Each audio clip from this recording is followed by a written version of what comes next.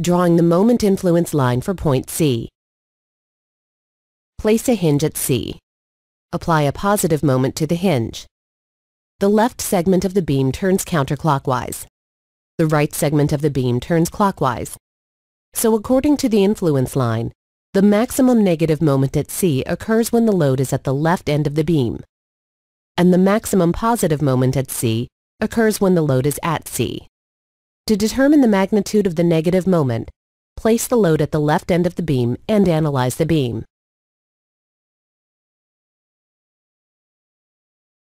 This gives us a bending moment of negative 250 kilonewton meters.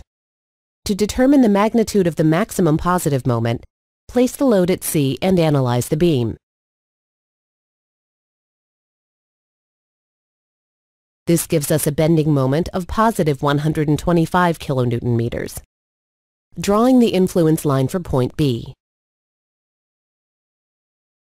Place a hinge at B. Apply a positive moment to the hinge.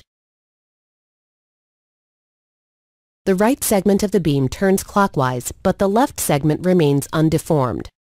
According to the influence line then, no positive moment develops at B, and the maximum negative moment at B occurs when the load is at the right end of the beam.